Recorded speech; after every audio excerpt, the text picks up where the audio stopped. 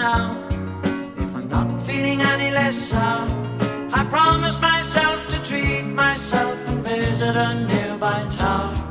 And climbing to the top, will throw myself off in an effort to make clear to whoever what it's like when you're shattered, left standing in the lurch at a church where people were saying, my God, that's tough. She stood him up.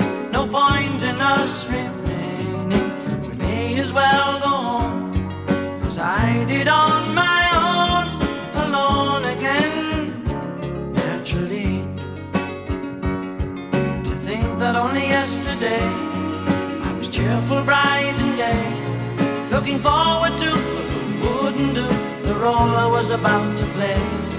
But as if to knock me down, reality came around, and without so much as a mere touch, cut me into little pieces, leaving me to doubt.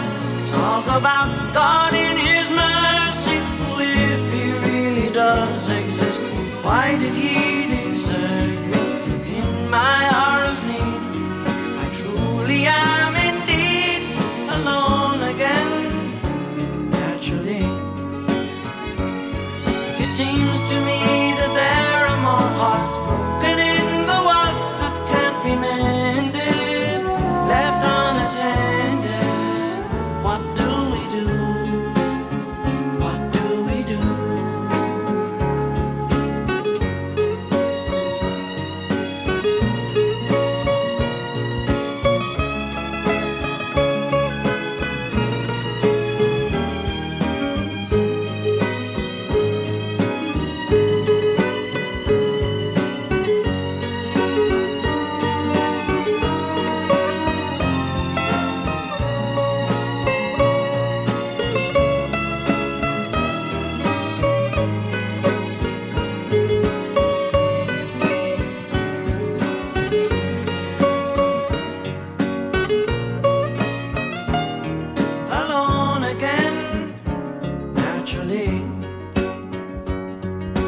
Looking back over the years, whatever else that appears, I remember I cried when my father died, never wishing to hide the tears.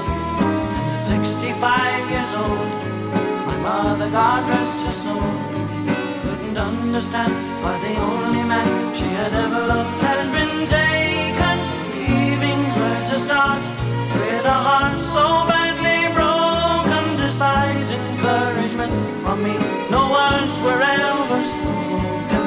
When she passed away, I cried and cried all day, alone again, naturally. Alone again, naturally.